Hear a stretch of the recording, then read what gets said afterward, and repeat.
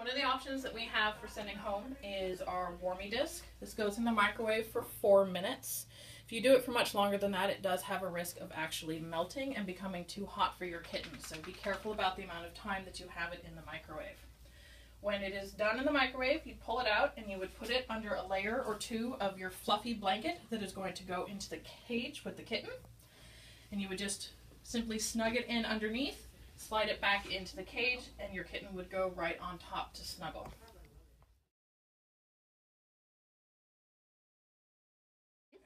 Another heating option that we have is an actual heating blanket or heating pad. These have their pros and cons, of course, like everything.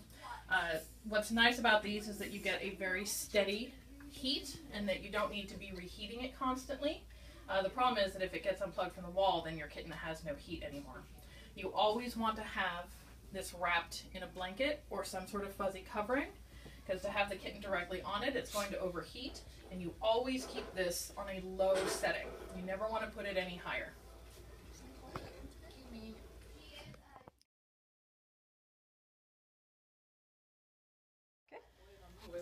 A third option that we have for heating the kittens is actually these fluid bags. When they expire, if they haven't been opened, we like to write warmie on them, and we actually can use these as a heat source for the kittens. A warmie bag like this, 2 minutes in the microwave tends to be sufficient. You'll end up kind of playing hot potato with it, but that's actually good. What you do is you would take it then, once it's out of the microwave, and you would stick it under a layer of the blanket, tucking the sides in so that the kitten can't actually get into the blanket and next to the heat source. But the kittens seem to actually really like it because it's kind of gushy, and so it feels a little bit like mom, and so I have found that they tend to actually prefer these over the other methods, but all of these work well. The downside to this is that you do have to reheat it every 4 hours at minimum. I like to do it every time I feed them, so when they're little tiny babies, these get reheated every 2 hours. And usually 1 minute is good enough for reheating, because you don't want them to pop in the microwave.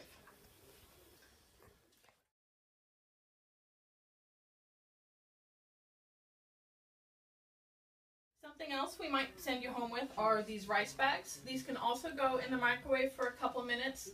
They'll stay warm for about an hour. So if you tuck them under the blankets, they'll hold their heat a little bit better. What's nice about these, especially if you're using something like the heat pad or the warmie disc, is this can be the soft thing that the kittens can snuggle up against. They really like having something raised that they can lean up on. So this is usually something that we'll send home, especially if we're doing the other two heat sources aside from the warmie bag.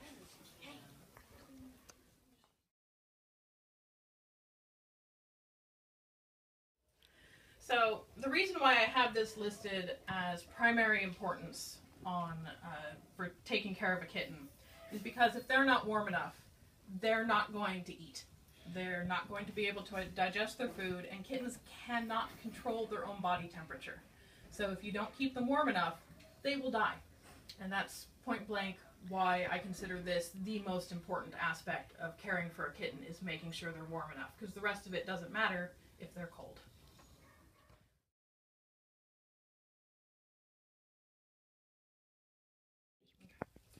When you come to pick up your kitten, you will be given a bag of supplies.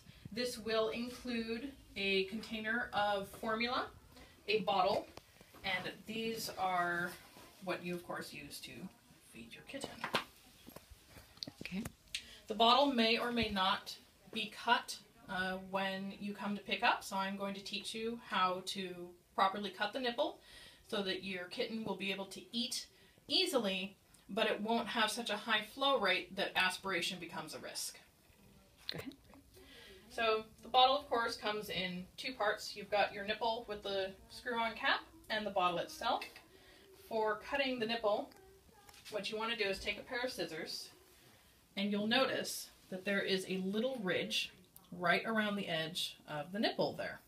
And so what I do is I take my scissors and I get it right onto the tip of that ridge, and I cut through once, and then I turn it so that I'm making an X, and I cut again. Now this on its own is not sufficient, because when the kitten nurses on it, it can just collapse it, and it's not going to be able to get any milk out. So what I then do is I find the smallest of my corners, and I peel it back, and I actually cut most of that off. So what I end up with is a tiny hole leading into the main hollow of the nipple. And sometimes it can be a little fussy. Ideally, it'll look kind of like this, where you can see a little opening. This will let a little bit of milk flow through to encourage the eating, but not so much that it's just going to pour down your kitten and run the risk of them inhaling it. Another supply that you may want to get just to make your life easier is actually a bottle for a sports drink. What's nice about these is that they have a wide opening at the top that lets you get the formula in there really easy as the powder. And once you get the formula and the liquid in here, all you have to do is shake this a few times and it mixes. It's a lot easier than trying to stir it up in a cup.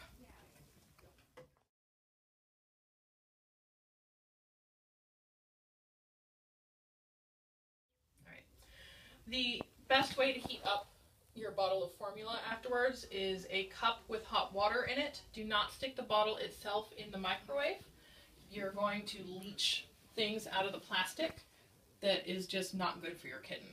So usually 30 to 60 seconds in the microwave is enough to heat up one full bottle of formula. Ready. All right. So in your little can of powdered formula, you do have a scoop that is provided that you will be using to measure out the formula and water for mixing. The average mixture for formula is 1 scoop of powder to 2 scoops of water.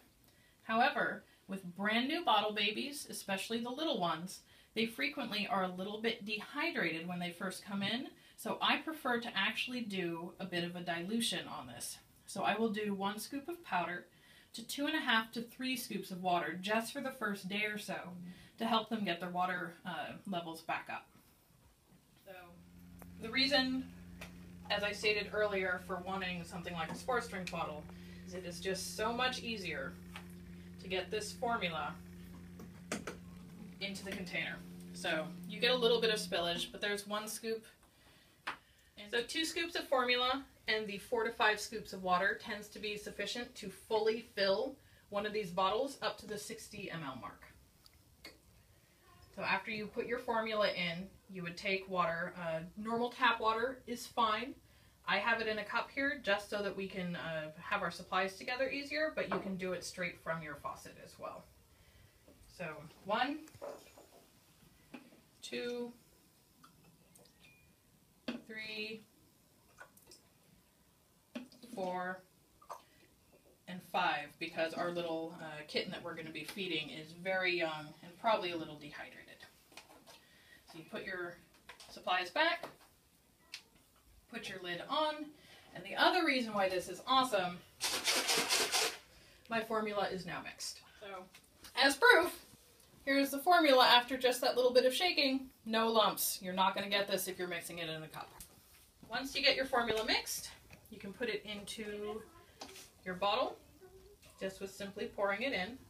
The formula, when mixed, is good for about 24 hours, so try not to overmix your volume, otherwise you're going to run out of formula faster. And as you can see, that pretty much filled it right to the top. Alright, so when it comes time to feeding, heat up your cup of water, put your bottle in, and you wait. Usually takes about 2 or 3 minutes to heat up sufficiently. Ready. Alright, so after your bottle has been in the water for a couple minutes, you want to go ahead and take it out. Mix it up a little bit, so give it a couple shakes to try to equalize the temperature. And then you want to test it on your wrist. So you do a couple drops, squeezed out onto your wrist. And the coldest you want it to be is feeling like there is absolutely no temperature. I cannot feel the milk that is on my arm right now. So you want it to be there to barely warm. If it is at all hot, even for a split second, when it lands on your wrist, it is too hot for your kitten. So once your bottle is heated up enough, you are going to retrieve your kitten out of its crate. So here is our little boy who is going to be helping us today. He is one of our over 500 kittens that is in foster right now. And he is 2 days old. Without our foster parents, we would not be able to save these super little tinies. So it is all thanks to you guys that he has a chance. So when feeding them, the position that you want them to be in is on their bellies like this. Do not hold them upright. Definitely don't put them on their back. This is the position they'd be in when they nurse off mom. And this is the way that you want them to be so that they are the least likely to inhale their formula. So you'll have him on a little blanket to help keep him warm. And I like to very gently hold the sides of their head just to help stabilize, because they kind of tend to flail around a little bit. And you put the nipple right at the corner of the mouth and you kind of nudge it in because they don't have any teeth. These little guys, when they're 2 days old or younger like this and just brought in, frequently don't want to eat very much because it doesn't look or smell or taste or feel like mom. And so it tends to make them a little bit angry for the first 24 to 36 hours. So don't be surprised if they don't want to eat for the first bit. This is another reason why I like to dilute down the formula, because as I said earlier, hydration is more important than nutrition. And so this way, any little bit they get is going to help keep their water levels up. Oh, you are a feisty one. He says, I don't want it. There we go. Something that can help them latch is actually tickling the corners of the mouth, because then it stimulates the competition drive. You don't want to squeeze the bottle because you can force milk into the lungs that way. But so helping to hold the head just in place a little bit and tickling the corners of the mouth can sometimes be enough. Do you want to drink? You just have it on your tongue. He says, I don't want it. This is very typical of little tiny babies that have just come in. So if he was latching properly, what you would see is his ears would actually twitch back and forth in time with his drinking. He kind of wants it. He's thinking about it. There we go. All right. That's enough for now.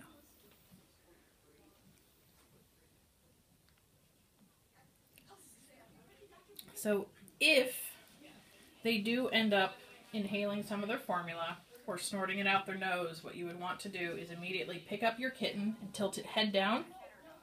And you're going to gently pat them to help get everything moving away from the lungs and back up and out.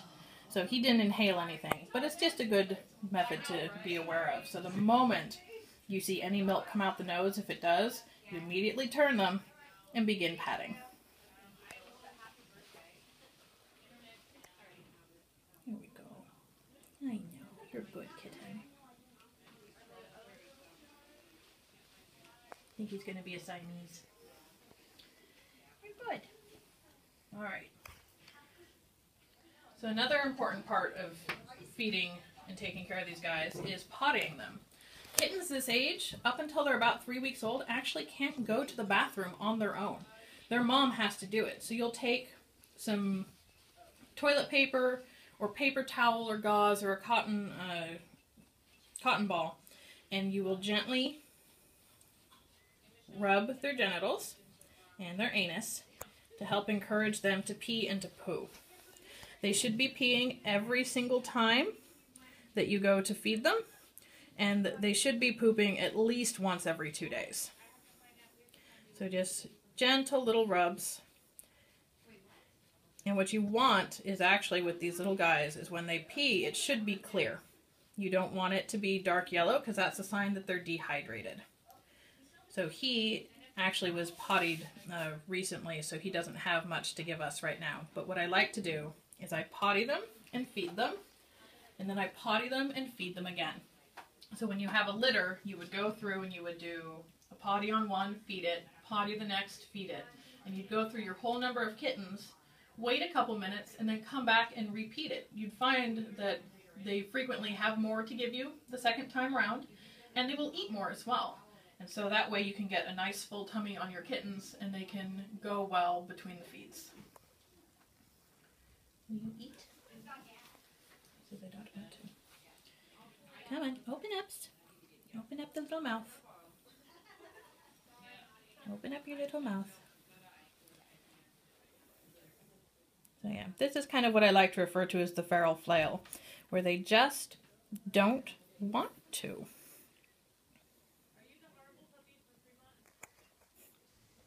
He says, no, I'm not going to do it.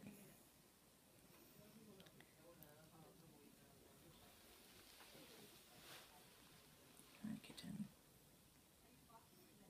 He says, I don't want to. So, all right, we won't. Okay. There we go. Come on, open. Latch. You're thinking about it. Come on, do it. So, come on, just a smidge.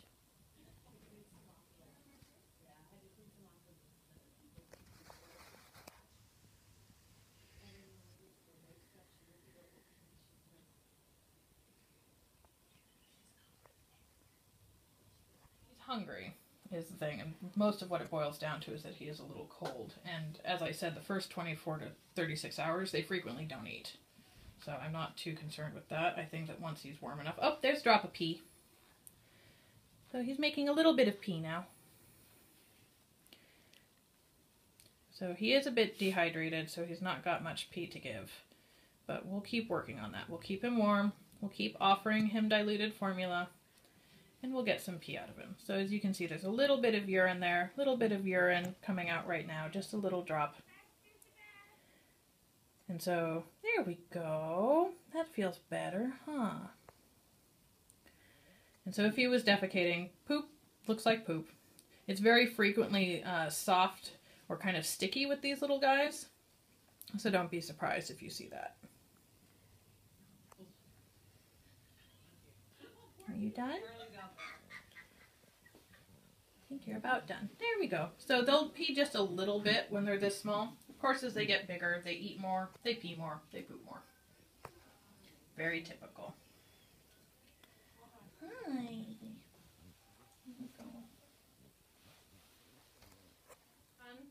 And when you think that he's eaten as much as he's going to, you'll go ahead and put him back in his little warm environment, having either reheated up the warmy disc or the warmy bottle, or if you've got your heat pad, putting him in a little nest on top of that. You can kind of cover them just a little bit to help keep the heat in. And they will typically sleep most of the time they're not being fed. Little guys like this should ideally be fed every 2 hours. If you miss an hour or two, it is not the end of the world. These guys are both amazingly fragile and amazingly sturdy at the same time. So don't think that he's going to die just because you fed him every 3 hours instead of every 2. I usually feed every 2 to 3 hours from 1 week up to 2 weeks old. From 2 weeks to 3 weeks, I feed every 4. From 3 weeks to 4 weeks, I feed every 5 to 6 hours. Usually by the time they're 4 weeks old, they've begun weaning. And I'll keep feeding them about 4 times a day and offering them canned food at the same time.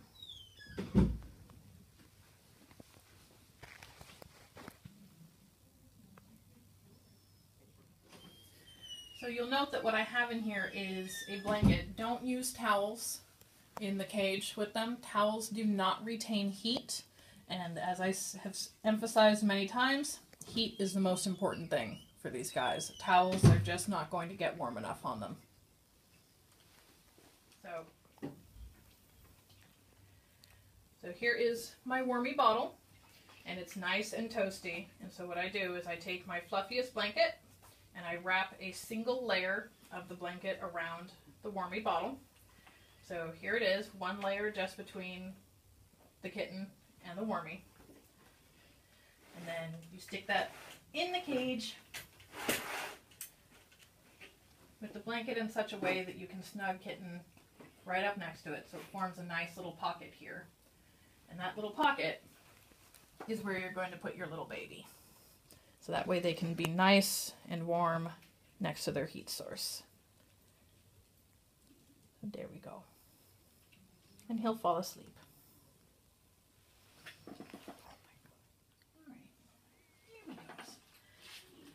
So one thing that is important to keep in mind with these guys is that they are very fragile. He's 2 days old, and there can be things wrong with them that are not apparent. So don't think it is your fault if something does happen to one of your kittens. It happens to all of us. I've been doing this for 11 years. I still lose kittens sometimes. It's sad, but the numbers that we save more than make up for it, and it is a really, really rewarding opportunity and chance, knowing that while, yes, there is a small chance that he might still die, it's good to know that he's got a much better chance with you than without. Without our fosters, he would die for certain. And so you are giving him an amazing shot at life that he just would not have had otherwise.